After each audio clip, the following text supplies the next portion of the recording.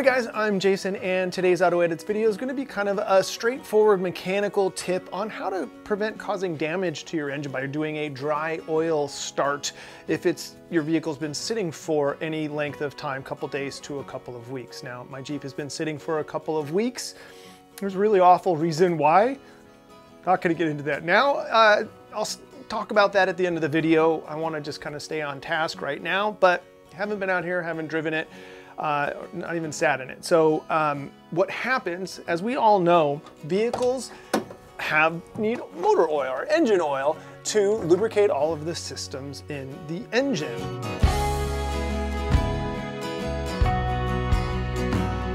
Crankshaft, camshaft, valve train, variable valve timing, VVT. You ever wonder what that stands for?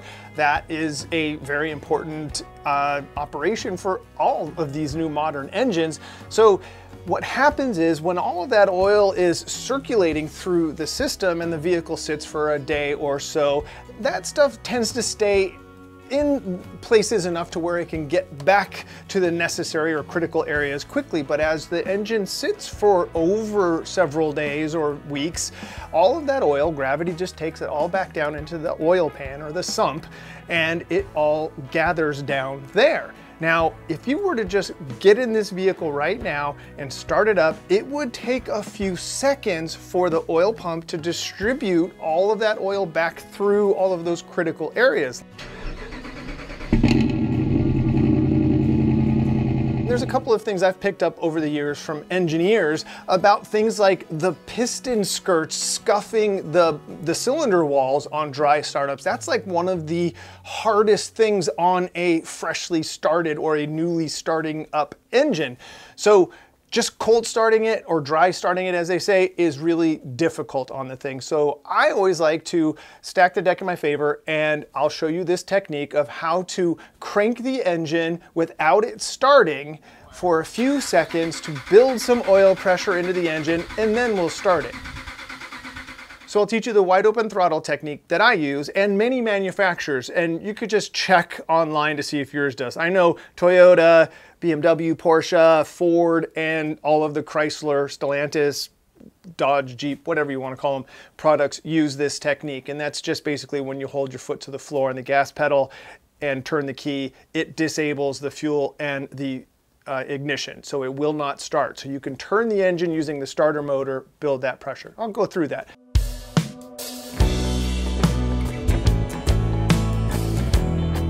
And I thought while I have you guys here with me in the engine bay, we'll do two things. Let's talk about why you see this. I overly take care of my batteries, and they last decades because of that. Just remember to just throw your battery on the charger. I did a video featuring all of my Optima stuff, and this thing is amazing. Even if you drive your vehicle all the time, just throw this thing on it once in a while overnight and let it condition, and then now you'll see it's saying maintaining 12-volt battery. I love this thing, the peace of mind that it gets, and I still have batteries in. I just put my old yellow top in my square body. That thing I got in 2006, I think, still going. So, and it's just from little maintenance things like this that I think make a huge difference. So that's a quick battery tip on just how to keep your battery just absolutely tip top. Just having that overnight conditioning and maintaining thing just seems to keep the cells happier. Now, what I want to show you is the engine oil level on this engine before we start it and get that oil circulated to show you what the level looks like. And then once we start it, I'll show you what the level looks like on the dipstick. So you can see right here that the oil just shows just over the knob here at the top. So it's just slightly overfill according to this now, but it'll be kind of cool to see what that looks like after we start it and let it rest.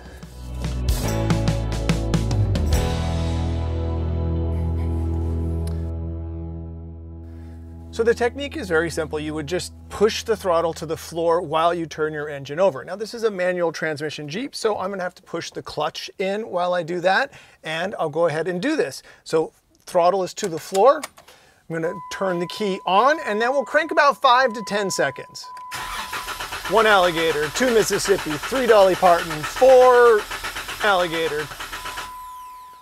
pretty good for me. And that just gives that a chance. That's what was about 5, 6, 7 seconds. Now I'll just release my foot off the throttle pedal, and now I have my camera with the good microphone out there in the engine bay. So watch this, and I'll let you hear it start up. Sounds fantastic. Sounds like it's been running. I've been running errands, so perfect. So that's the key for me to how to save that wear and tear on that initial startup on the engine. So I'm gonna just let it sit and warm up for a second.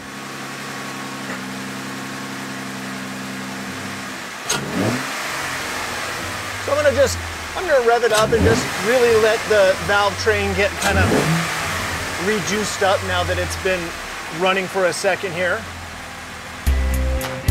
All right, so let's check this thing. See what we got. So it looks like it's literally right on the full. What would you call that? So I would say right on the full, right in this area, whereas before it was just over the little attachment point here on the little bob here.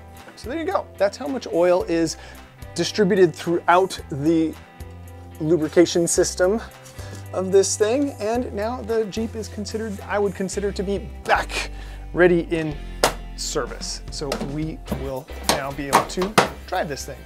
Now, let me take you over to the headquarters there and catch you up on some things around here and some plans for this and what's going on.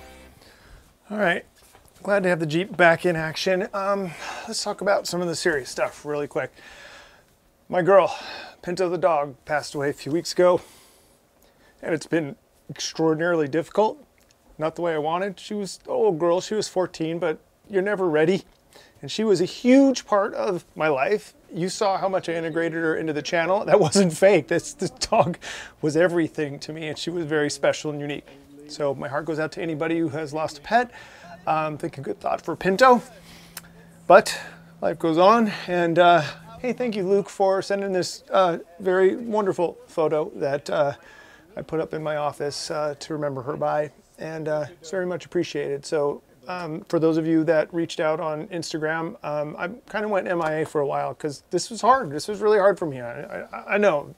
I go back and forth between being guilty because it's just a dog, but she's more than just a dog. She was my only companion. It's just me and her around here. So it's everything. And she was there for me, like, you know, how pets can be, how these animals can be. She was there for me in some of the most important times. And I'll never forget that. She was a special one. So, all right, that is now behind us. We'll remember Pinto forever for me. And moving forward here on the channel, here on the projects, the Jeep. I actually have some really grandiose plans to really kind of rework the Jeep here. I went to a trade show, the outdoor show here in LA, and happened by my friends at the Metal Cloak booth and saw some rigs with their long arm kits on them.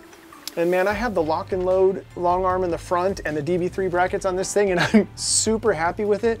But I'm gonna reach out. I'm gonna go to them and see about going full 4-link and long arm, front and rear on the Jeep. And they have those really amazing shocks coming up. So I'm looking to do a full transformation on the Jeep here in the next very short amount of time, next few months. I really want to just dig in and do that on this thing. Even though the Jeep is great, I'm really happy with it as it is. I think it would be a wonderful, fun project. Plus, I've been getting some requests for maintenance. Like these things, this is a 10-year-old rig, and so people want to know spark plugs, coolant, the thermostat housing, the oil cooler housing. Mine hasn't cracked yet.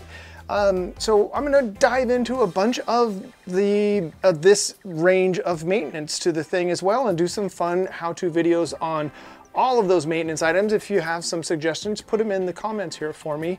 And that's what's coming up on the Jeep. Don't know what I'm gonna do with the Tahoe right now. It's kind of redundant. I love the thing. I drive the snot out of it. Looking for inspiration or some ideas on what to do with it as a project vehicle. Maybe need to pass that on to the next owner who can do the interior, maybe do some paint and take it to the next level. Again, put some feedback in the comments. Got the square body on the side yard ready to go. I just run errands in it and all that stuff. So that's what's happening here. I'm getting ready and looking forward to moving forward and getting out there and making some great content and going on some adventures. So thank you so much for making it this far into this video and getting through all that. Again, I want those comments, I want that interaction. It really helps me right now. That Instagram post with a bunch of people commenting and Facebook post as well really saved my bacon. Yeah, chime off on some ideas and some support. Let me know what you think. And I